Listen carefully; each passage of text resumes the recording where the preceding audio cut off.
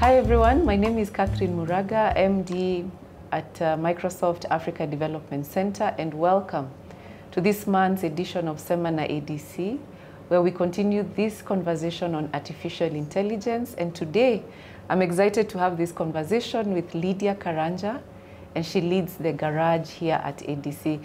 Lydia, a very warm welcome. And first of all, tell us, what is the garage and why does it exist? Thank you, Kathy. The Garage is the program that promotes a culture of innovation at Microsoft. We curate different activities and experiences for Microsoft employees, customers, academia, NGOs to come together and move their innovative ideas forward. Fantastic. Lydia, there's a lot of talk about artificial intelligence, and it can seem daunting or utopian. Where do you start, in your view? The best place to start, as with any new technology, is learning. In this tech field, you never know everything. This is a time to start learning and looking at your job and seeing what are some of the repetitive tasks that AI can come and help, because AI is here to boost productivity. And something else we have seen in the garage, like with this project we have curated called Agri Advisor, where the team came together and created an advisor for farmers.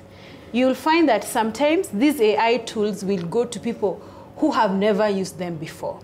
In that case, a farmer somewhere in rural Kenya will get an app, a text where he can prompt the Agri Advisor and get agronomic advice.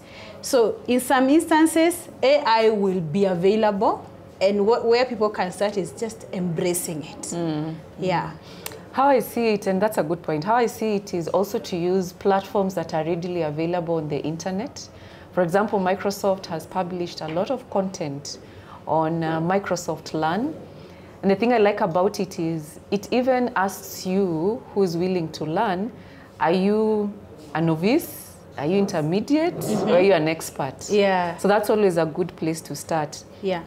And for me, as I reflect, it feels like we are back to the internet era. Yeah. This is another revolution. Yes. And even at that stage, there was a lot of talk. What is this internet thing? How is it likely to affect us? What new jobs are in the horizon? So for me, I see a lot of similarities. Yeah, there is. Yes. Lydia, the next one is, I know you've touched a bit in terms of how the garage is applying AI. What other examples do you have in terms of how you're partnering with enterprises? I know you touched a bit on students or even startups. Maybe you can just give us a flavor. Yes. The Garage is providing a platform for practical AI use cases and providing learning platforms. And I'll give you a very good example.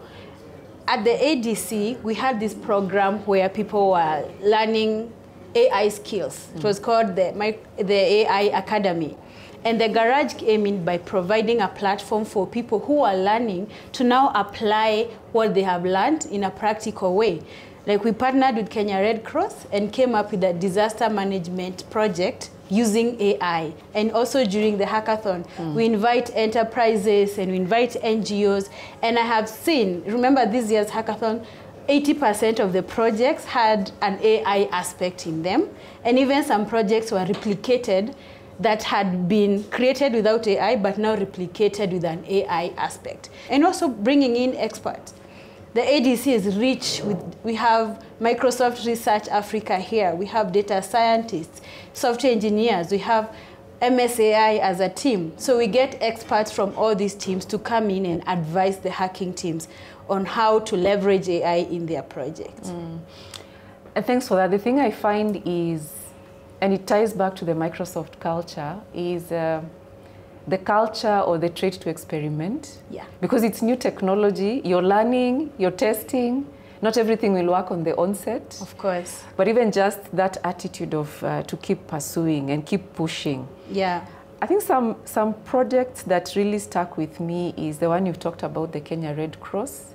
And even looking at right now, some of the use cases that have been used by our colleagues in AI for Good. Yeah. Partnering with Kenya government, Kenya Red Cross, just to give images and also plan it, give satellite images to show this is how particular areas looked like before the floods hit, and this is how it looks like after the floods, which is vital information for people on the ground who are really helping with rescue efforts.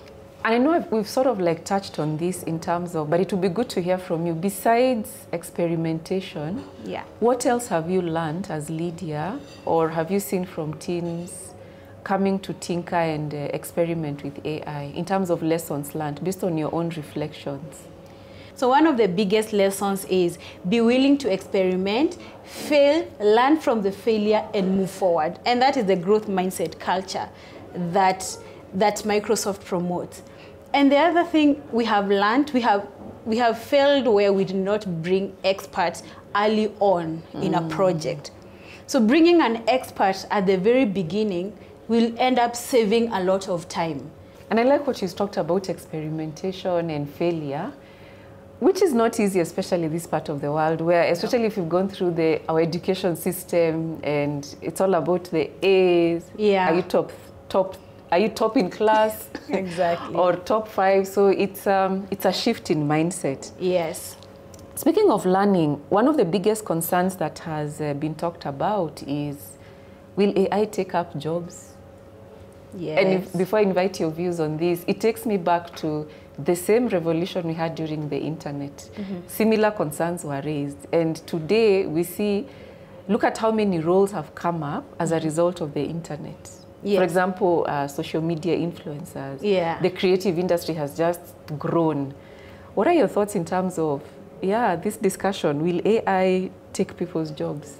All these repetitive and mundane jobs that people are doing, like data entry, you go into a meeting, you don't even have to take meeting notes today. If you're using Microsoft Teams, Teams can make a summary and create notes for you. So it frees up time for people to be more productive and more strategic. So I would say, if you don't use AI, it might take your job. But if you embrace AI, it's going to make you more productive. I think a thought or a seed I would plant for anyone viewing and you run an enterprise or you control the strategy of an organization is to just start thinking in terms of how much revenue, current revenue, will be disrupted courtesy of this AI era. So Lydia, when you reflect on all these things, any parting shots? Yes, of course I would say that with AI coming in, it's not this notion of the AI might take jobs or having very negative thoughts on what is AI coming to do. It's not human versus AI, it's humans using AI to be more productive. Awesome, awesome, awesome. So productivity, growth mindset, embrace learning. Yes. Thank you so much for joining us for this edition of Sema Na ADC. Conversation on artificial intelligence continues. Thank you.